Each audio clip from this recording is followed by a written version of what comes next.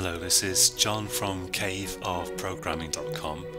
This is the 5th tutorial in our series of beginners Java tutorials, and in this tutorial we're going to look at for loops. I'm going to create a new Java project in Eclipse as usual, and I'm going to call this tutorial 5. Click next, yes, and finish. And I'm going to create a new class. I'll call this application. It doesn't really matter as long as it's got a capital letter at the start there. Click finish. I will create a main method here by typing main control space and hitting return. And I didn't really explain this properly last time, but if you've got badly formatted code like this, if you just press Control Shift and F, that will automatically format your code for you. Or if you forget the shortcut, you can also just right click and go to Source and go to Format.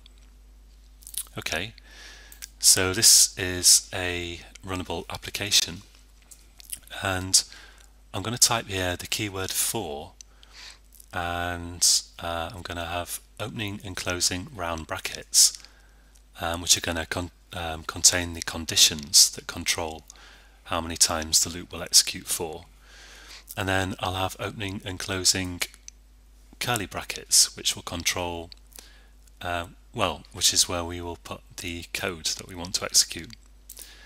The reason I'm getting an error here is because inside the round brackets I need at least 2 semicolons like this. Why, you'll see in a minute. And I'm going to type system.out.println, and I'll just put hello in there so that we've got some code to execute. And if I execute this, it's just an infinite loop that will go on until I stop it with the terminate button here. Now what this actually is these semicolons divide the stuff in here into 3 sections, and in the first section the first section contains code that executes before the loop starts, so before this will actually be printed in this case, and in there I can declare and initialize a loop counter variable. I can say int I is traditional equals 0. And then in the second clause here is a condition, and as long as this condition is true, the loop will execute. So I could say, for example, I less than 5, and as long as I is less than 5, this loop will run. And here, this is a condition that will be executed once after every iteration of the loop. So I could put I equals I plus 1. So I'm saying take the value of I, add 1 to it, and then stuff it back in I itself, so that with every repeat of the loop I will be incremented.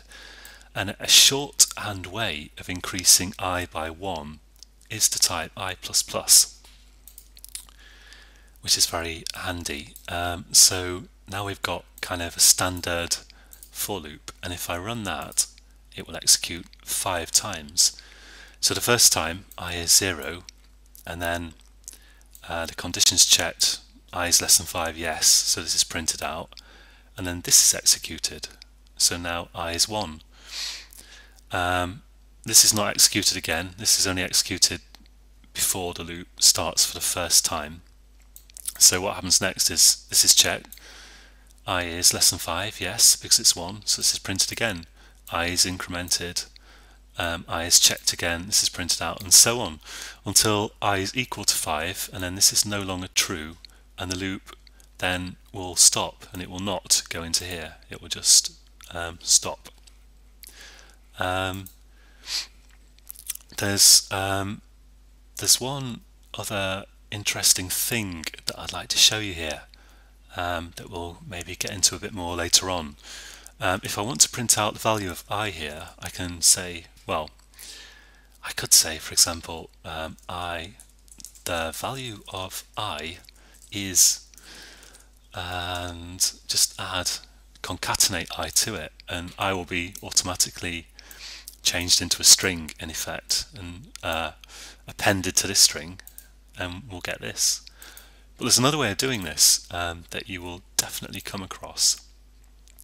Instead of print ln, I can use print f, and this is a method that requires I have to pass two what we call arguments to it, and the first argument is a string, a format specifier, and the second argument is a value to fill in the format specifier. I know this is sounding like gobbledygook.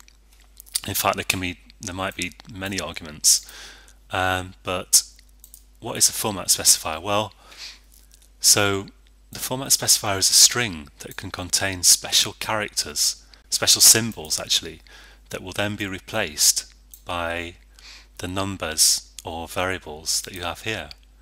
And I'm just going to show you one for this tutorial. So the format specifiers begin with % and they end in a letter, and the letter for an integer that you need is D.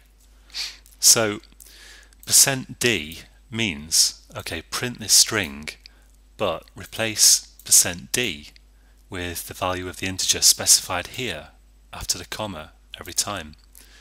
And if I run this, you get this output. And why is it all on one line?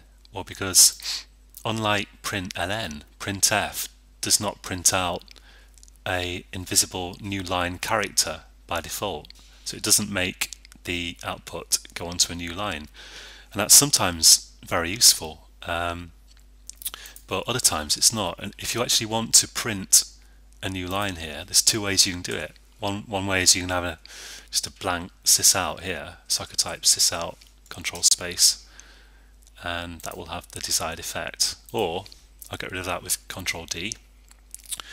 I can type another special character, well, special character sequence here, \n, which means new line. This is a lot to digest, but try it in your own program, see if you can get this to work. Remember, %d just gets replaced with the value of the variable you specify here, and /n just means print a new line. I could actually put /n anywhere if I wanted. I could have a /n here or whatever. It doesn't matter. It doesn't have to be at the end. So that's it for this tutorial. I hope you can get your head around for loops, and as always I advise not pondering about it for too long, but just try typing it out and see if you can get it to work, and see what errors come up and fix them and get your loops working. And because programming is like learning a language, as I keep saying. So until next time, enjoy using for loops, and I hope you'll join me again for the next tutorial when we will be looking at conditionals a bit more and the if statement. And until then, happy coding.